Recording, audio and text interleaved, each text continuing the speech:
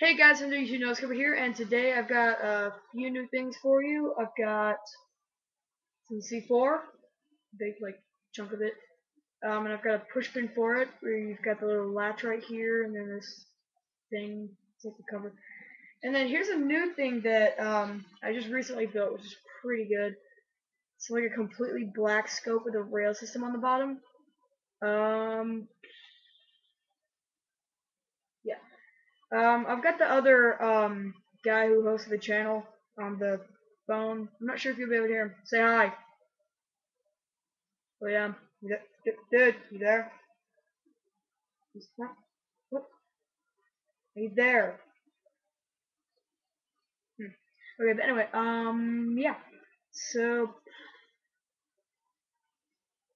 maybe posting another video later, like instructions to build this. I don't know. Um, hmm. Yeah, I think I will. This is gonna be a short video. So this is a C4. It's got this little thing on the top. You know, it's supposed to. I guess it looks kind of rusted, like around the edges. I don't know. It's got this little button right here. You chuck it. You get the push pin right here. You pull this out. And you see, look. You blow them up.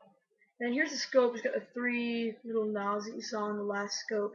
They don't turn right now, but I tried to make it completely black, but I made this little orange thing in the middle of both scopes, so for both lenses.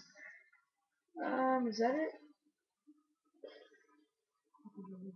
I had an ACOG, but I took it apart to make the pushpin thing.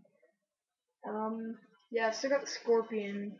Where's that? Oh, it's over there. But yeah, so I will see you guys later. This is one of my shorter videos.